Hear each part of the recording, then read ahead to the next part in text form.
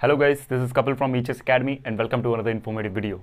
So in today's video, we are going to discuss about AFP and PFP.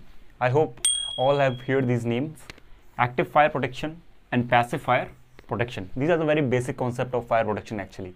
Okay, so let's discuss about them. What is that and actually how they are helping the fire protection industry to make it more reliable and good. Okay, but guys, before starting this topic, actually one small misconception is there between these professionals, our professionals. Okay, actually some professionals are calling AFP and PFP as active fire prevention and passive fire prevention. What is that? Active fire prevention and passive fire prevention. But in actual, it is not like that. They are basically active fire protection and passive fire protection. Okay, so now we need to understand here the difference. What is the difference between prevention and protection? What is that? Prevention and protection. Okay, now guys, prevention means any sort of control measures or any sort of practices that will stop the initiation, the starting of the fire. That will be called as prevention. Okay, so at the time we will call them FPP, fire prevention practices. These are different. They will stop the initiation of the fire. Fire will not start if we are following FPP. But in our case, these two are protection. They are not prevention. Okay, if you use these two, fire will start, but they will extinguish the fire. They will deal with the fire in a very different way. Okay, so I hope this doubt is clear. They are active fire protection and passive fire protection, not active fire prevention and passive fire prevention. I hope it's clear to you. Now let's go individually into these two concepts and understood why these are very important. What is the meaning of them? Okay, so first of all, let's go to the active fire protection. Okay guys, first is active fire protection. What is that? Active fire protection. So guys, active fire protection is a combination of equipments, systems and methods which is used to extinguish the fire once the fire is initiated. For example, equipment means what? Any sort of fire extinguisher. We can utilize that now. Fire buckets, these are all the equipments which is being utilized to extinguish the fire once the fire has started. Systems means what? Now we are dealing with the more complex systems like hydrant systems, sprinkler systems, high spray gas systems, deluge valve systems. These are the systems which is used to deal with the fire once the fire is started. Okay, they will never prevent the initiation of the fire. Okay, but once the fire is started, they will deal with them. Okay, and third is methods. Now what is the meaning of method? Methods means how to operate these systems, because some of these systems are automatic, some they are manual. Okay, so at the time we should have proper methods. If methods is not there, how we are going to deal them? How we are going to operate them? If we will not operate them properly, fire will not extinguish. Okay, so basically active fire protection is a combination of all these three. So the purpose of active fire protection is simple. Once the fire is started, okay, once the fire is started, they will extinguish them in the minimum duration of the time. Okay, that is the complete meaning of active fire protection. One more thing guys that I want to clear with you. Now you will tell me what about the fire protection, fire prevention actually. Initially I told you fire prevention practices. So nowadays, previously there was approaches like separate the three elements of the fire triangle, then the fire prevention practices will be okay, it will be established, but now it is not like that. We have a lot of complex systems within the fire protection industry that are claiming that and proving that they can be used in the FPP. Like you can tell inert gas system. If you are basically installing inert gas system in the room where all the electrical equipments are available, so they will reduce the oxygen level from that particular place, so fire will not start. So it is one of the example of fire prevention practices. So FPP is totally different from active fire protection and passive fire protection. One day we will discuss separately FPP. I will develop separate video on FPP, fire prevention practices and its current trends.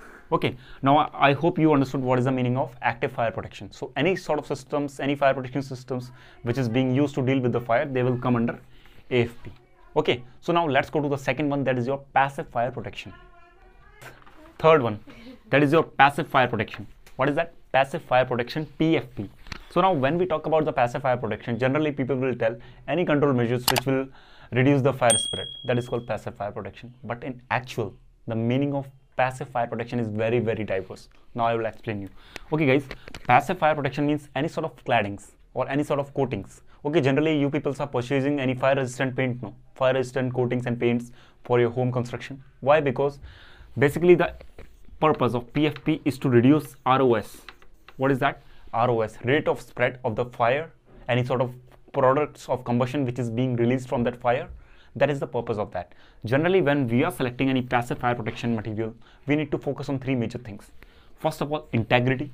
Second is stability, and third is insulation. Okay, so let me tell you what is the meaning of integrity. Integrity in the sense, if we are using any sort of passive fire protection material, for example, any sort of door, any sort of, you can say wall, any material which is being categorized as passive fire protection, okay, it should prevent the transmission of flames and smoke, okay, which is very dangerous, as we know that. So flames and smoke should not transfer from one area where the fire have occurred to the another area which is being protected. Okay, so it should prevent the transmission of these two. Clear? Second is stability. What is that? Stability. Stability in the sense, if you are using any sort of passive fire protection, then it should withstand. It should have reliability. It doesn't mean that if fire occurs means it will collapse. For example, this is one of the door which you are using in the fire. Okay, if it is exposed to the fire, it will collapse. So it should not be done.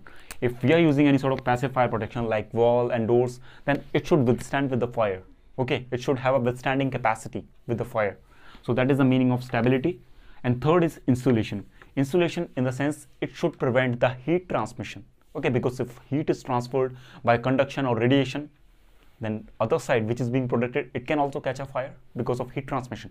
So majorly the passive fire protection is being used to focus three major things: integrity, second is stability, and third is insulation. So generally previously I made some videos. I have developed some videos with regards to fire testing, fire modeling. So that is the reason why we are using fire testing, because whatever the material that you are seeing in the market for the passive fire protection, it is first of all being tested in the laboratories of NIST and different fire testing companies. After its performance is good, then only it is taken to the market for the public and commercial use. Okay, so that is the meaning of passive fire protection. All the control measures that is used to reduce the spread of fire, flames, smoke, heat, that will be called as passive fire protection. Okay guys, I hope it's clear to you.